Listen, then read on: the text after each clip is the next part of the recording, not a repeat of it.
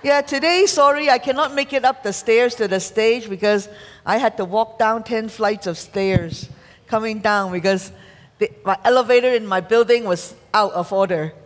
So hopefully they will fix it by today. All right, and I think a lot of your buildings were affected during the storm, right? And it's still being under repair. So why don't we pray right now for all our sisters? Brothers and sisters who are affected. Okay, shall we do that? Let's pray. Heavenly Father, Lord, we just want to thank you for protecting us during the storm, Lord Father. Nobody was, that we were all safe at home, Lord Father. Yeah, Lord, and we just want to thank you also, Lord Father, for protecting the church, that it wasn't, even though there were water coming in, but it wasn't as bad as it would have been. So, Lord, we thank you for your hand of protection upon your people and upon your house, Lord Father. Right now, Lord Father, I lift up all my brothers and sisters who are affected by this storm, Lord Father, by the black rain. Some of the buildings are without electricity, without elevator. And some may even be without water, or they cannot travel out because the road is blocked by landslides, Lord Father. So, Lord, I pray, Lord Father, that, that wherever they are, Lord Father, that you just send your shalom and your joy to them, Lord Father. They could join us online, so they're not missing out. And also, Lord, I pray, Lord Father, that, that the government, give wisdom, the government, the logistics of, clearing up, the streets and the city of Hong Kong, so that, Lord, everyone will be able to go back to their normal routine very, very soon, Lord Father. So, Lord, we just want to thank you once again, Lord Father, for your goodness and mercy. In your most powerful name we pray. Amen, amen, amen. So, we are in this series, Sent. So, how many of you went out and talked to someone in these past few weeks? I know one person did. That's why we have a newcomer. Yay, amen. And that's what this Son is to go and just talk to the people around us, tell them about the goodness of God. And, we've been learning that we are sent people, right? Sent by God and sent by the church. And then we learned that, and God sent us. Before He sent us, He commit Himself to us. Right? He betrothed Himself to us. With what? Remember the five words? Righteousness, faithfulness, unfailing love, mercy. Yeah. Remember? Yeah, and justice. Right? And so, we're not doing this on our own. He's with us. And then last week, we know that we are being sent. Where are we being sent? We're being sent to bear witnesses for Christ in Jerusalem, Judea, Samaria, and to the ends of the earth. And also, God promised us that you're not doing this alone. You will receive the power from the Holy Spirit. So, you are to go with the Holy Spirit. That to lead you and guide you to where you need to go, who you need to speak to, and give you the wisdom to speak into their needs. So, but still some of you might say, wow, I don't know how. How can we do this? I'm so shy, I'm so scared. I'm just a helper, I'm just a kid, I'm just a old lady, I'm just a man, what can I do? Well, you know what? Like, the C14 prophecy today, God built. He's the one that built. So He is the one that is also going to teach us how. And today we're going to learn from the best. We're going to learn from Jesus in an account in John chapter 4, how we do mission work. Okay, in the natural way and supernaturally with the help of the Holy Spirit. So, let's go to John 4. It's a very familiar story to all of us, because this is the story of the account of where Jesus spoke to the Samaritan woman in the well, by the well, and asked her for a drink. And through the conversation, He revealed Himself to her, and she recognized that He is Christ, and she ran back to the village and tell everybody. And because of it, many Samaritans, the end of the chapter 4, towards the end of chapter 4, we learned that many Samaritans believed. Right? So let's find out what happened between Jesus encountering the woman to many Samaritans believe. So, first of all, let's take a look in John chapter 4, okay, verse 3. It says that he left Judea and departed again for Galilee. So he's been traveling. And in between Judea and Galilee, he has to pass through Samaria. All right, so he came to the town of Samaria called Sychar, near the field that Jacob had given to his son Joseph. And in verse 6, very significant, it says that Jacob's well was there. So Jesus, weary. Can you say weary? As he was from his journey, was sitting beside the well. It was about the 6th hour. Can you say the 6th hour? Because these are two significant things.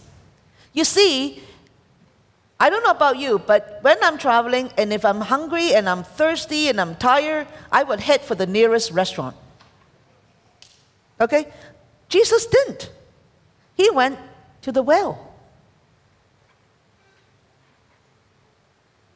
He was tired. He didn't go to the synagogue where he would be received with honor, because that was the culture in that time, to receive the rabbi, you know. So he didn't go to the synagogue. He didn't go to a restaurant. He went to a well. And the 6th hour is in the afternoon. You know, it's around, you know, when the sun is the hottest. And I don't know about you, usually by the well, there's only maybe a tree and then nothing else, right? So can you imagine, he's already tired, he's already thirsty and hungry, and he's sitting there under the sun? What for? Right? What for? And then we find out in verse 7 that there was a reason he was there. It says a woman from Samaria came to draw water. See,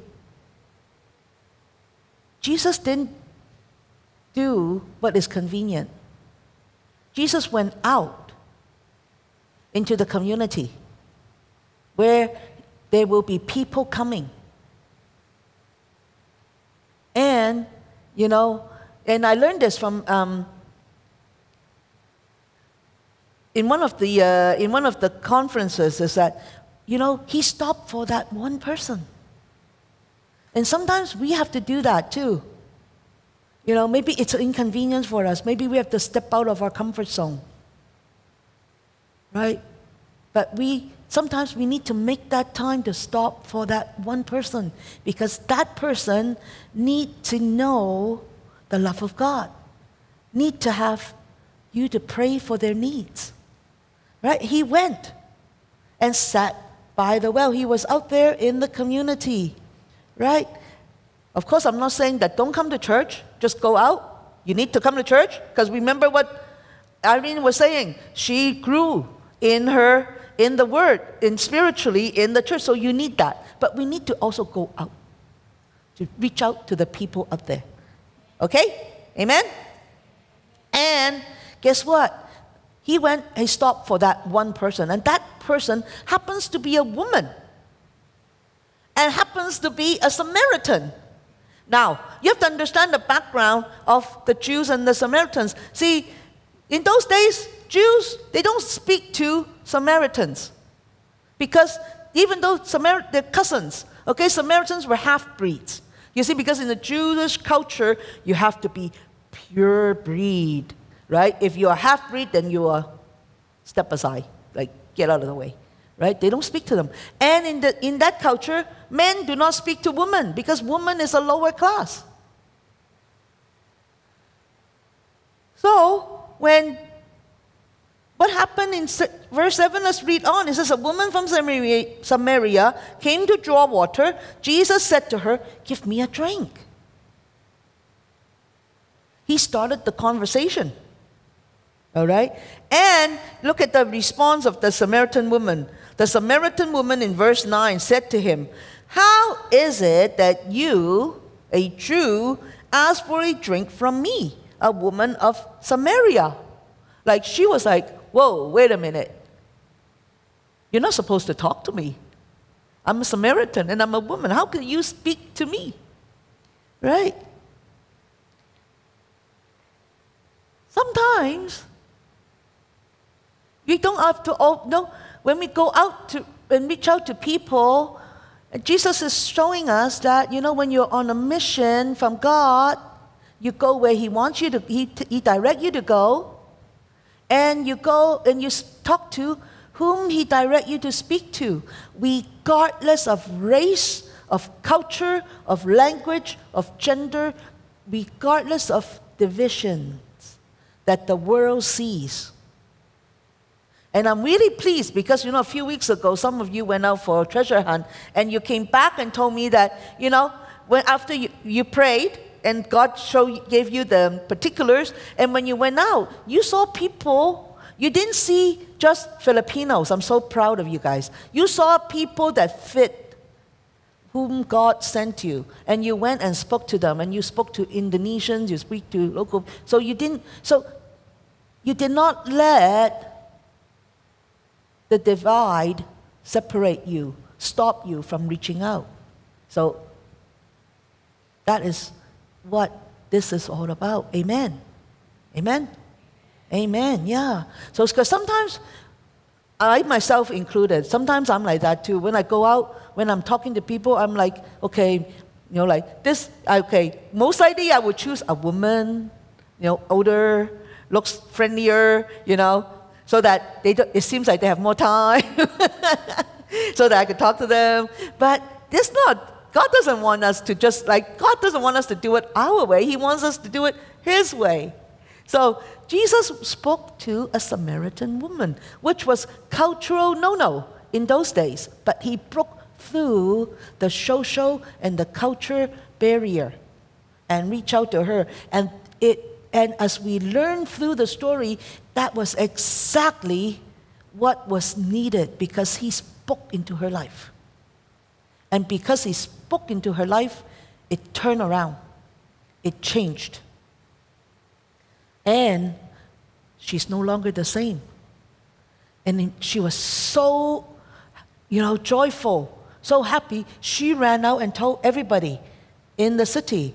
Now, and that is a miracle in itself.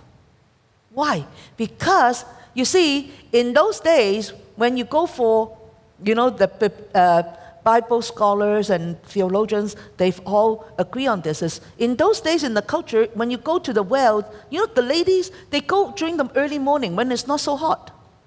They go, they can be comfortable, they could draw the water, they could gossip, then they go home. So nobody goes out in the afternoon because it's so hot. Right? There's nobody there. But this woman went to the well in the afternoon where there was nobody. What does that tell us? It tells us that she doesn't get along with the people in the city. Or maybe the people in the city don't get along with her.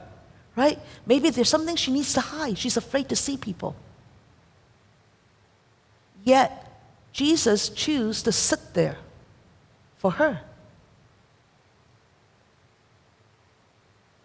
There may be people in your life that you don't really enjoy seeing. There might be people in your life that you think, but God says, that is the one that needs to hear about me the most. Are you willing to go and make time for that person the way that Jesus is showing us right now? As followers of Christ, we can't just say, I believe, and then do things our way. We have to do things God's way, and He's showing you right now. He went out to the community. He spoke to a person, broke through the cultural, the language, the race divide. Are you willing to do that? And let's see what happens next. Jesus operates in the gifts of the Holy Spirit. We know that how? When he asked her in verse 16 to go, tell your husband and come here. And the woman answered him, I have no husband. And Jesus said to her, yeah, you're right in saying I have no husband, for you have had 5 husbands, and the one you now have is not your husband. What you have said is true. You know, how would Jesus know this? This is the first time he's ever been to this city, first time he met this lady. How would he have known her life? It was through the prompting of the Holy Spirit. So when we minister, when we go out on mission to reach out to people, we need to pray and ask the Holy Spirit to guide us. What is it how can I pray, for this person? Lord, tell me how to bless them. What to speak into their lives. We have, during the altar call, right? We ask you to come out and pray. Here we know everybody, so it's easier. But back in the main church, sometimes strangers come out, on people I have no idea who they are. And usually it's like, God, how do you want me to pray for this person? What do you want me to say? I remember the first time I met Katrina, I was in the older team. She came out, and it was for healing. I don't know her. And I was like, God, how can I pray for her? And God gave me a picture of a knot. And I'm like, I don't know why, but God gave me a picture of a knot. Does that say anything to you? And she goes, yeah. She goes, my back muscle is in pain, and it feels like it's like a knot. And it was like, wow, God, you're so amazing. So I pray for her. Sometimes when we go out and talk to people, because we don't always know what their needs are, pray. Ask the Holy Spirit to come and help you, reveal to you what their needs are, so that you could pray for them. So far, Jesus goes out into the community. Okay, he stepped out of his comfort zone. He is with the people, and he speaks to someone who's not like him. And he operates in the supernatural gifts. All right? And then you know what he did? He offered her living water. He offered her living water. We go back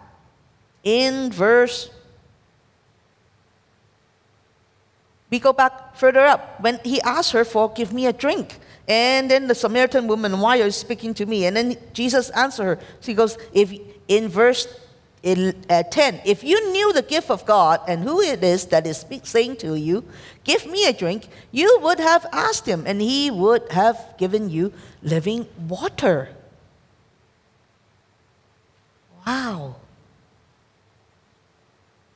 He's offering living water that comes from him, flowing to her. And he says that, and when you drink of it, everyone who drinks of this water from the well will be thirsty again in verse 12. But whoever drinks of the water that I will give him will never be thirsty again.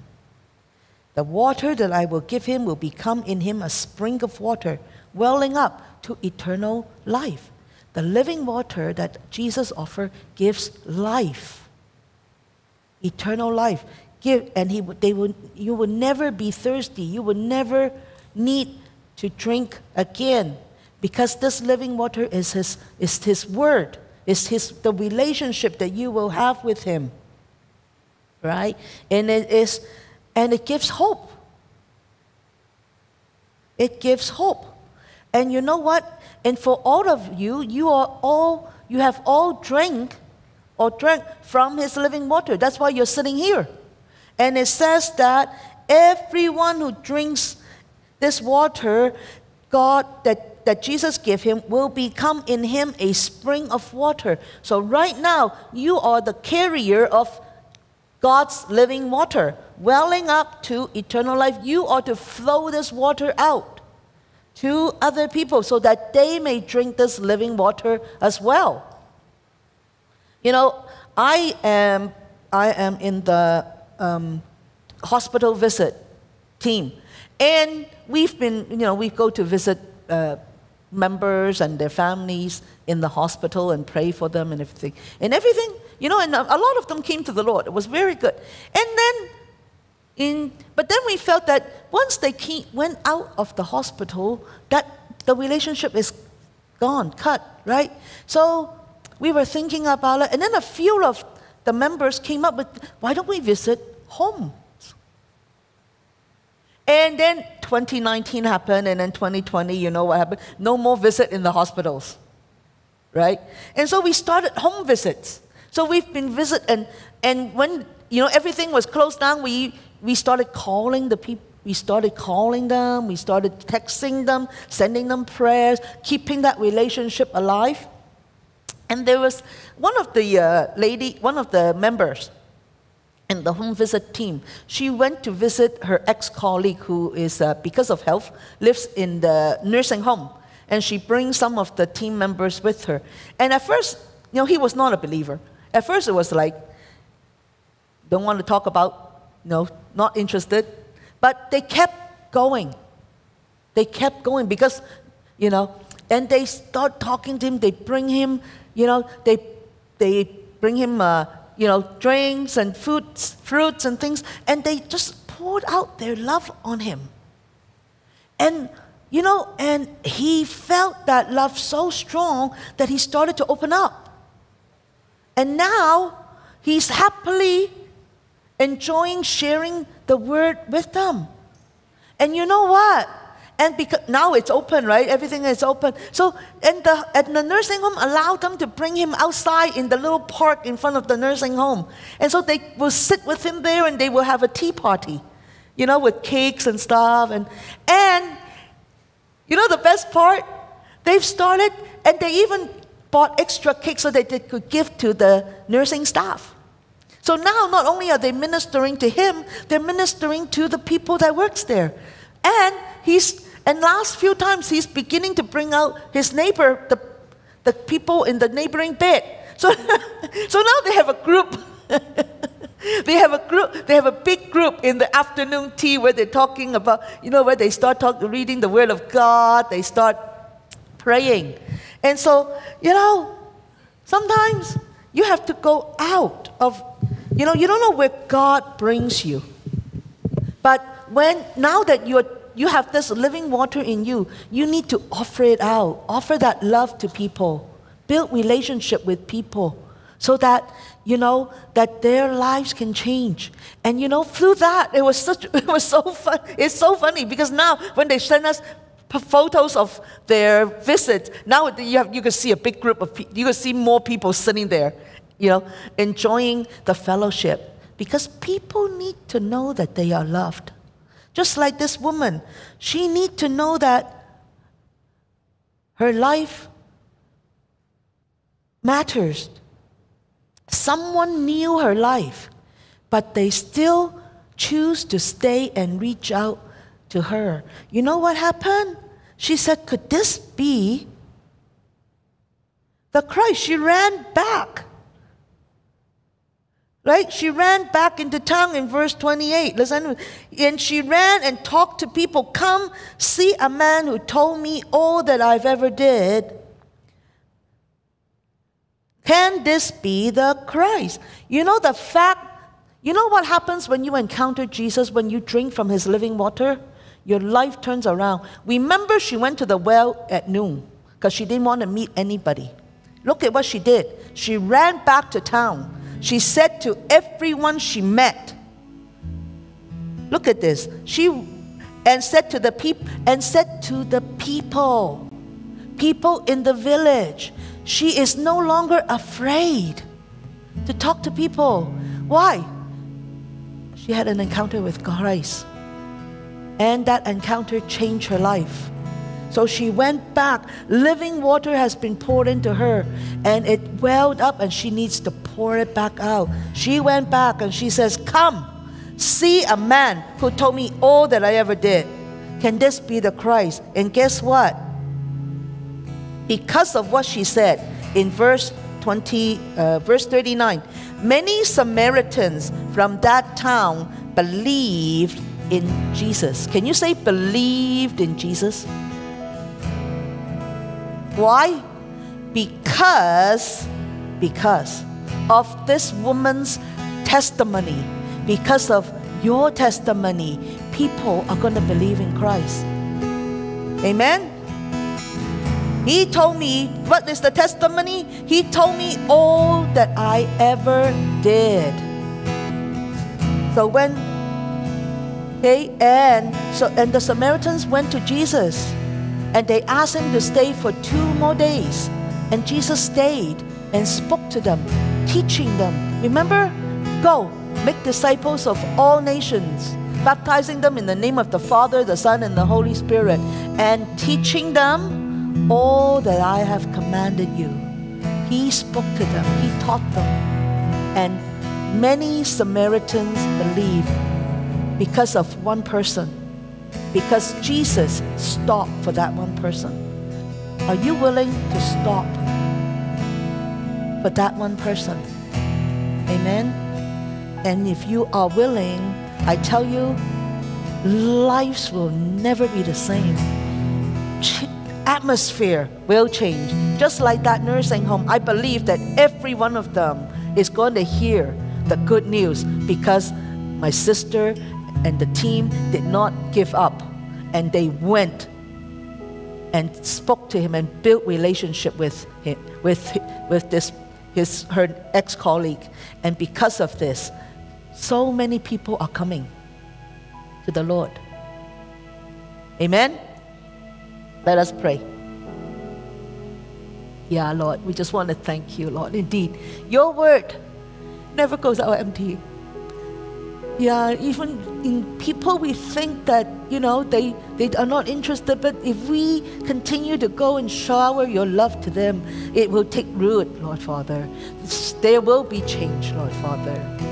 So help us, Lord Father, to not just be, not just to be believing Christians, but to be doing Christians, Lord Father.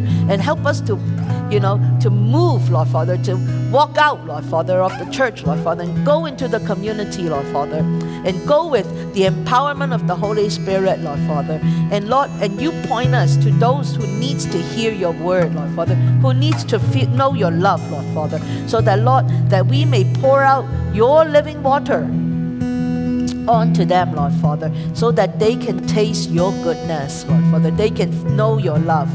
Thank you, Lord. In your most wonderful, amazing name.